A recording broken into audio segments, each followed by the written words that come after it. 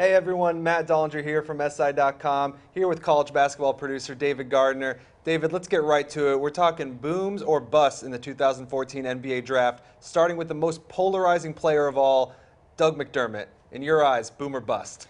I think Doug McDermott's a boom. I think that the NBA puts a high value on scorers, and Doug McDermott has shown that he can score from anywhere on the court. He can drive to the basket, he can post up, he can shoot from 25 feet and beyond. I think he's the best pure shooter in the draft. He is a hard worker. I think he'll make it in the NBA. Of course, there are concerns about his defensive play, but I think there are plenty of people in the NBA who don't give it their all on defense, but are scorers and are making a great living for themselves. That is true. The rest of what you said, not so much, though.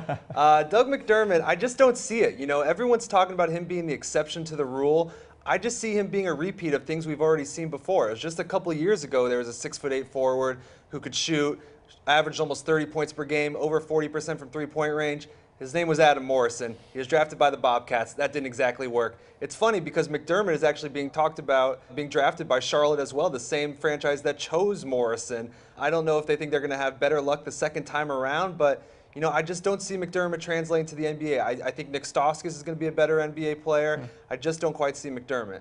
Got another player for you, Kyle Anderson of UCLA. Now, there's no question that this guy is an NBA caliber athlete, but he was kind of a tweener. He played point guard, but he's 6 feet 9 inches tall. Where do you see him going in the NBA draft? Well, I think he's probably the most intriguing player in the first round. I think he'll go mid to late in the first round. But I'm unfortunately going to call him a bust, which it hurts me to do because I love his game. The reason why is I feel like Kyle Anderson could be put in the wrong situation so easily. He's got such a diverse skill set that everyone's going to think he could help their team.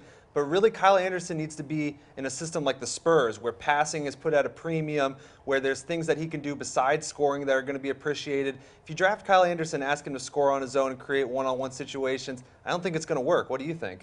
I think that he brings a lot of skills to the table that aren't there with other prospects. I think for a 6'9" guy, being able to handle the basketball as he has, he played point guard a lot for UCLA, but I think people peg him too much in that point guard role. They also played him off the ball. He learned to score off the ball. He moves well without the ball. I think he's really going to be a terrific player in the NBA. I think it'll be, of course, to his advantage if he ends up with a team like the Spurs, who wouldn't want to play in that kind of system.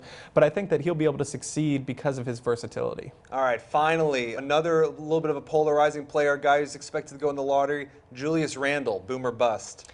I'd say boom for Julius Randle. Just look at what he did in college. He averaged a double-double. I mean, that's pretty tremendous. He has a real natural feel as a rebounder. I think he'll be more of a small forward in the NBA, but he's definitely still a very powerful presence down in the post. He can score almost at will down there.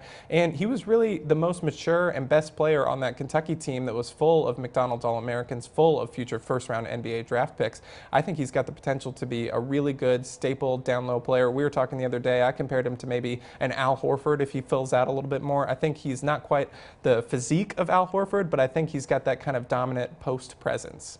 I'm going soft boom. I'm not quite drinking the gravy quite like you are. Do you drink gravy? I don't think people drink gravy. I do not drink gravy. No. You know, Julius, my doctor told me to stop. You should. It's not good for you. You know, Julius Randle measured in at under 6'8" at the combine. He's got a really long wingspan at 7 foot, which I think will help compensate. But he wasn't a dominant player at Kentucky. He did average a double-double, but you know, he didn't even attempt double-digit shots in almost half his games. He's kind of a guy who does blend in a little bit. I think he's going to have a successful NBA career, kind of similar to other Kentucky power forwards we've seen in the NBA, like Patrick Patterson, Terrence Jones, maybe somewhere in between those two guys. I think he's going to be a solid player, but I think if there's a team expecting him to be an all-star and a little bit of a double-double machine, they could be disappointed. David, thanks so much for joining me. For SI.com, I'm Matt Dollinger.